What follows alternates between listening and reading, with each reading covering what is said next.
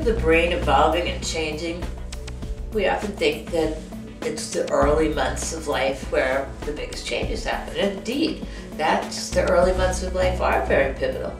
But the highest part of the brain, the prefrontal cortex, where we have our executive functions, our ability to reflect before we act on emotions, and the area where we form long-term memories, that part of the brain, which is bigger in humans than any other animal by volume percent, that part of the brain, those executive functions, start undergoing their rate of maturation, their most rapid phase of development, not during the first few months of life, but it's the last part of the brain to start maturing rapidly. And that doesn't happen until the preteen, teen years.